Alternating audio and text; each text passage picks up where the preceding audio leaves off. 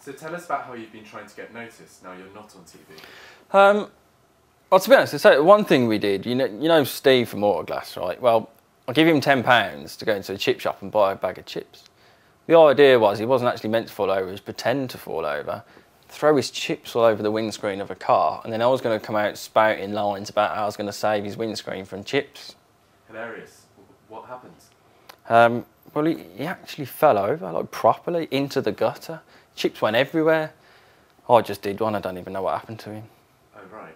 Yeah, I mean, it's one of the reasons I want to do this, to be honest, you know, just to let Steve know that it was all worth it. Chip.